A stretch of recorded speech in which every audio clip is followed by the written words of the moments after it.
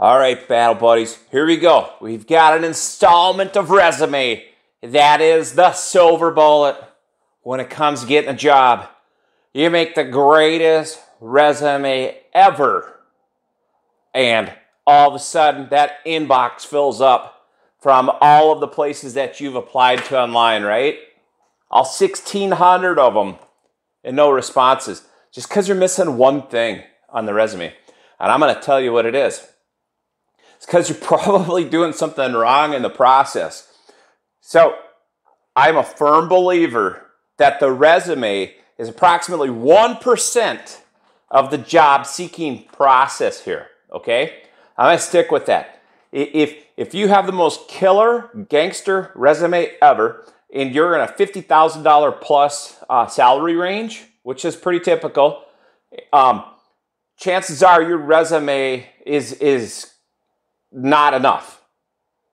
It's going to take a ton of work to just depend on that one document. But it is still a critical component at the same time, right? So it's kind of like Arnold Schwarzenegger back in the day. Sorry, had to dump a buddy for this. For you guys, you're that important. So he said it was 75-25. 75% in the kitchen, 25% in the gym. And we all know how hard he worked on that 25%, right? So that should put in perspective the challenge here in a realistic manner, okay? So if you struggle and 1% is resume, just imagine what 99% is, okay? So let's make this first piece as simple as possible so you can focus your effort on that other 99. Because this should be an exercise of creating, I like to call it the movie trailer. So that being said, you got that first half of the page to make somebody go, oh, holy shit, I got to get a hold of that dude from Battle Buddies, right? That's it. So you're going to get two looks. You're going to get an initial look of delete or come back and look at that here tomorrow, this afternoon, after coffee, whatever it happens to be, right? All right, so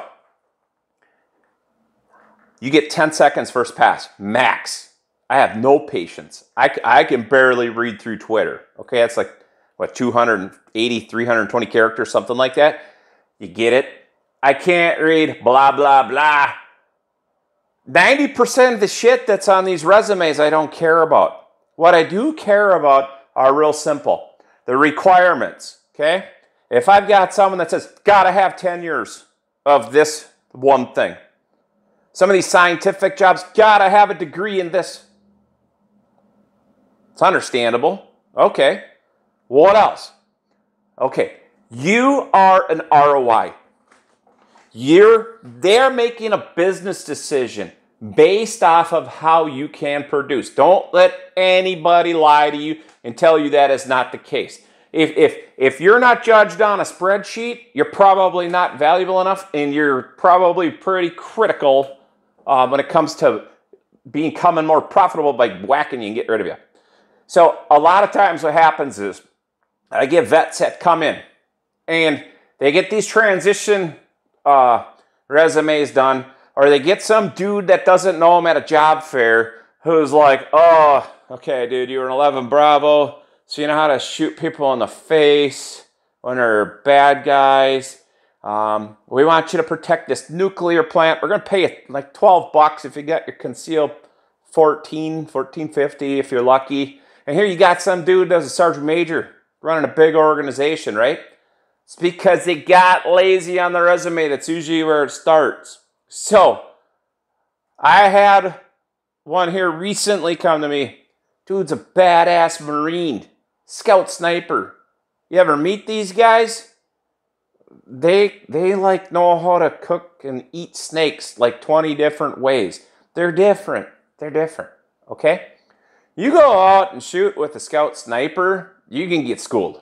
That's simple, okay? So I had one, ran the school.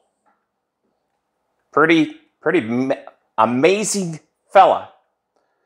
So he's looking at a job where one of the components that they're looking for is safety, okay? So dude ran the school for 2 years. Long time. I asked him, What's your safety record? 100%. What do you mean? Right? Okay. That's what I'd expect. Maybe 99.9, but I would hope 100% when you got, lead things that go awfully fast through the air. All right, so I'm going to read you what he's got on his resume. Trained and knowledgeable in firearms safety and operation. Does that sound like a Marine Corps staff sergeant to you? Trained and knowledgeable in firearms safety and operation. You know what's wrong with that? That's a fucking job description. That doesn't tell me how this guy can perform. As a hire manager, I'm responsible for delivering KPIs on the regular, key performance indicators. Chances are that your previous performance is going to dictate your future performance. So, if you have knowledge of safety, cool, bro. Nice story. Tell me more. Let me take another sip of water while you tell me this shit that I don't care about. Oh, okay. So you read a book. Sweet.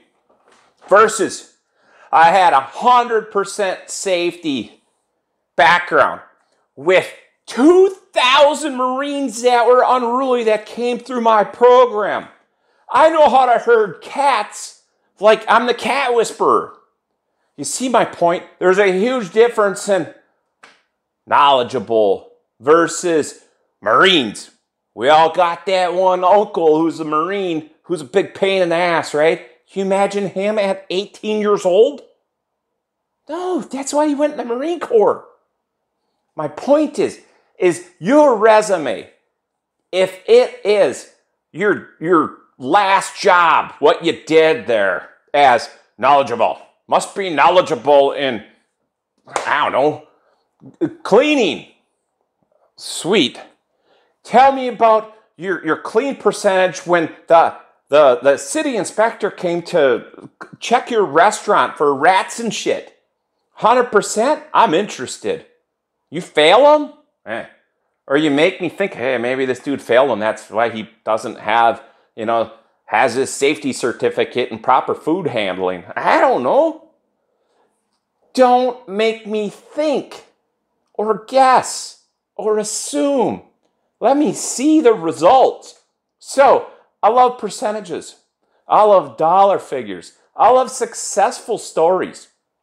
If you can't send me a resume that has some sort of challenge that you had as a leader, and then a little blurb on the action you took, right?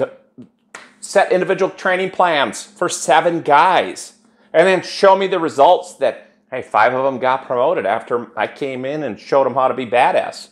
I like that. That means you're a leader. You're not some dirty manager that sits around all day and does Excel spreadsheets that nobody gives a shit about. You're a leader. That's my point. I want to see results. The best response I had on one of my surveys this week was a guy said, I don't give a shit about 90% of what's on the resume, and if it's not relevant to doing specifically what I'm hiring for, I'm not going to read it. Meaning, these 20-page resumes, unless it's federal, that's different, it's weird, I don't deal with that, but keep them simple. If it says, we need someone that does these 5 things, your resume better have all 5 things. And it better have results associated with those things, or you're going to get passed over by the dude that's got that shit on there. So anyway, enough of the rant on the resumes. Send me your resume. I'll take a look at it. I'll give you some feedback. Everybody's resume sucks. That's what I tell everybody in the first one. So don't be getting your feelings hurt when I do that, when I say that. Give us some feedback. Let us know what you're looking for in the future here. And like always, thanks for sending out the invites and bringing people here. Let's get these veterans the support they deserve and need. Thanks a lot, guys.